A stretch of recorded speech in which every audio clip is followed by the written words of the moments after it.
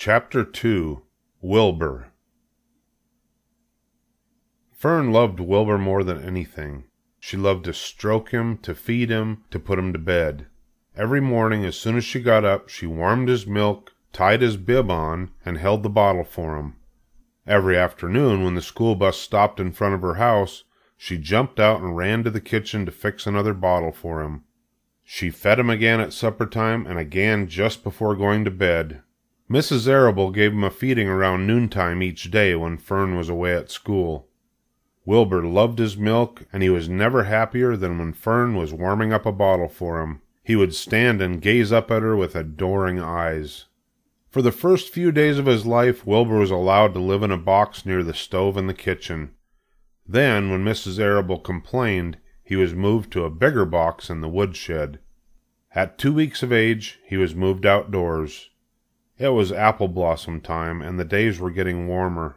Mr. Arable fixed a small yard, especially for Wilbur, under an apple tree, and gave him a large wooden box full of straw, with a doorway cut in it, so he could walk in and out as he pleased. "Won't he be cold at night?" asked Fern.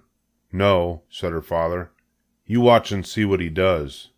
Carrying a bottle of milk, Fern sat down under the apple tree inside the yard. Wilbur ran to her, and she held the bottle for him while he sucked. When he had finished the last drop, he grunted and walked sleepily into the box. Fern peered through the door. Wilbur was poking the straw with his snout. In a short time he had dug a tunnel in the straw. He crawled into the tunnel and disappeared from sight, completely covered with straw. Fern was enchanted. It relieved her mind to know that her baby would sleep covered up and would stay warm. Every morning after breakfast, Wilbur walked out to the road with Fern and waited with her until the bus came. She would wave goodbye to him, and he would stand and watch the bus until it vanished around a turn. While Fern was in school, Wilbur was shut up inside his yard, but as soon as she got home in the afternoon, she would take him out and he would follow her around the place.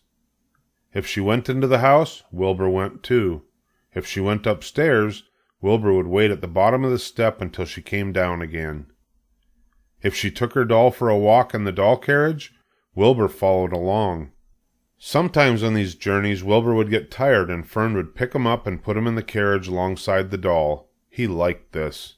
And if he was very tired, he would close his eyes and go to sleep under the doll's blanket. He looked cute when his eyes were closed because his lashes were so long. The doll would close her eyes too, and Fern would wheel the carriage very slowly and smoothly so as not to wake her infants. One warm afternoon, Fern and Avery put on bathing suits and went down to the brook for a swim. Wilbur tagged along at Fern's heels. When she waded into the brook, Wilbur waded in with her. He found the water quite cold, too cold for his liking. So while the children swam and played and splashed water at each other, Wilbur amused himself in the mud along the edge of the brook, where it was warm and moist and delightfully sticky and oozy. Every day was a happy day, and every night was peaceful. Wilbur was what farmers call a spring pig, which simply means he was born in springtime. When he was 5 weeks old, Mr. Arable said that he was now big enough to sell, and would have to be sold. Fern broke down and wept, but her father was firm about it.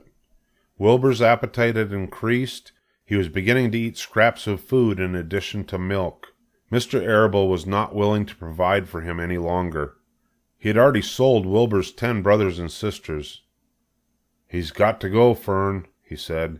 "You have had your fun raising a baby pig, but Wilbur is not a baby any longer, and he has got to be sold."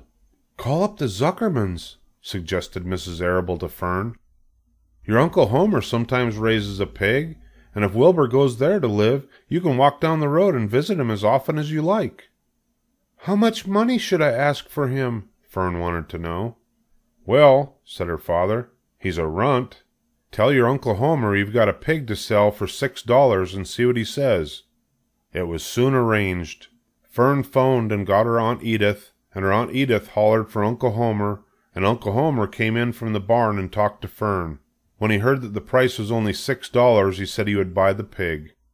Next day, Wilbur was taken from his home under the apple tree and went to live in a manure pile in the cellar of Zuckerman's barn.